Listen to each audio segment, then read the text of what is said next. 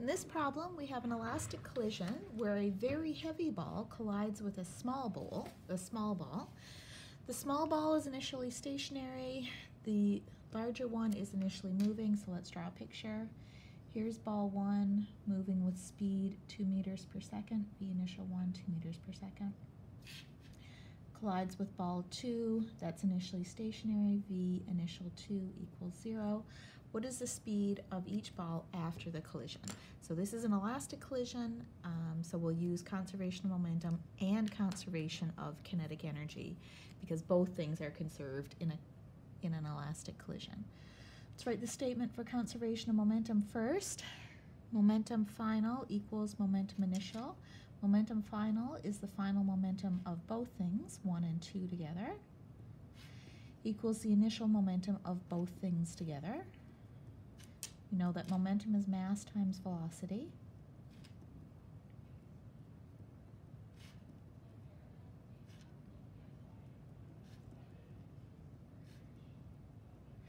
We know that ball 2 is initially stationary, so the initial momentum is 0. We see here that we have two unknowns, VF1 and VF2, so we're going to need to use a second equation. Let's solve this equation for VF1 in terms of VF2, and then we'll do a substitution after we write down the kinetic energy equation. So VF1 is equal to M1 V initial 1 minus M2 V final 2. Divide the whole thing by mass 1. Then our M1 goes in here and M1 goes in here. V initial 1 minus M2 over M1 times V final 2. We can put in the numbers we know. V initial 1 is 2 meters per second. M2 over M1. M2 is 1 pound. M1 is 16 pounds, so M2 over M1 is 1 over 16, or 0.0625 VF2. Okay, so there's an expression for VF1. Now let's write down our equation for conservation of kinetic energy because it's an elastic collision. So K final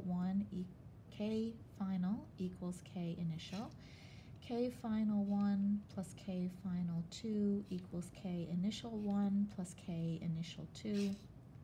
1/2 M1 V final 1 squared plus 1/2 M2 V final 2 squared equals 1/2 M1 V initial 1 squared plus 1/2 M2 V initial 2 squared.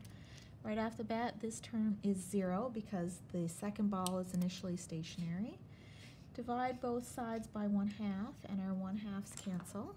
And now let's see where we can go. Here we have V final 1. We know that this expression is V final 1, so we'll substitute this expression right here. Then we'll see if we can find those final speeds. So M1 outside of 2 minus 0.0625 V final 2 squared plus M2 V final 2 squared equals M1 V initial 1 squared. Okay, let's multiply out this term doing the FOIL method. So M1, 2 times 2 gives us 4, minus 0.0625 VF squared gives us plus 3.906 times 10 to the minus 3 VF2 squared. Then we have 2 of this term, so we get minus 0.25 VF2 plus M2 VF2 squared equals M1 V1 squared. We can put in M1 is 7.27 kilograms, V1 is 2 meters per second, and we get 29.08 here.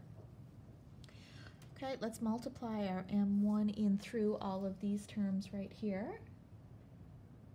So we get 29.08 plus 0.0284 VF2 squared minus 1.818 VF2 plus M2 times VF2 squared. M2 is 0.45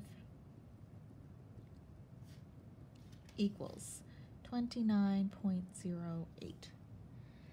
So we have 29.08 on either side. They can subtract off, and now we have 0.4784 VF2 squared minus 1.818 VF2 equals 0.